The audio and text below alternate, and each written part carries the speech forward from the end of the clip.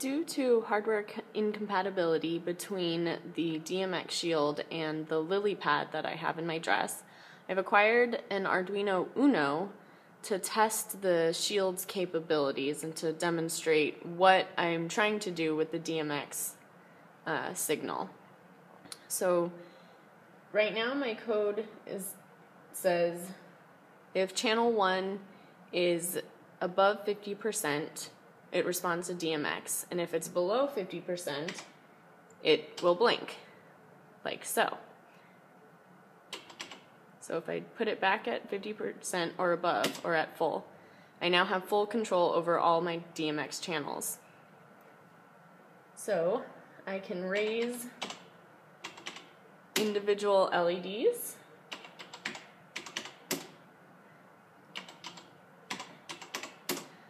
There they are at full intensity, and the particular pins that I've plugged in have what's called pulse width modulation, which means they can do differences in intensity.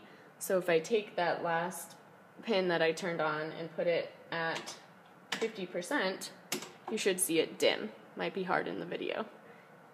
Or at 20%, it gets even fainter.